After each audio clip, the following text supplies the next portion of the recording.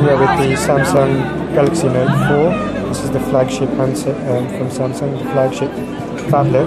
As you can see, I've got a special edition Montblanc pen here. They've partnered up with the fountain pen manufacturer, and they also make this special edition cover if you want to choose to get that. But the device does ship with a standard stylus if you don't want to splash out on this accessory.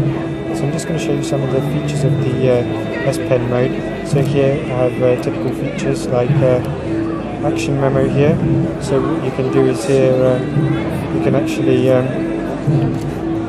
can type in a number here, and you can get it to automatically select. And if you press the call button, it will automatically take you to the call, and then you can initiate a phone call from there.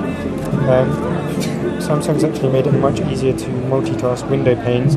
All you need to do is scroll down from any corner now, and then you can actually open up another application. So if I go here, and then if I go to S-Planner, and if I want to swipe that in the corner as well, and then I can make that bigger, and then I can give it a 50% view as well there. So I've now got two apps concurrently working at the same time. Before you had to kind of figure it out with the multi-window menu here, which they've got rid of here as standard. Another feature is the ability to smart select. So when I do this, I can take a screenshot of any page I want. I click this button here, it saves everything here, and then it keeps it running here. So if I press the plus button now, I can take another screenshot.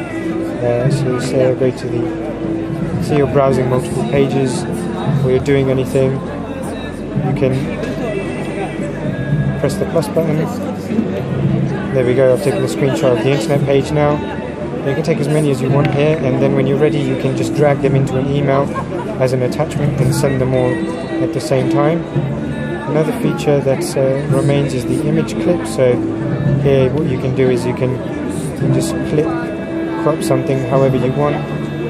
So say I just want to crop that circle, then you can share that immediately using any applications on the handset.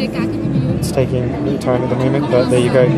Email, Facebook, WhatsApp, any of the usual images. So yeah, that's the pen here. If I click on this button here, what you can do is you can take a picture.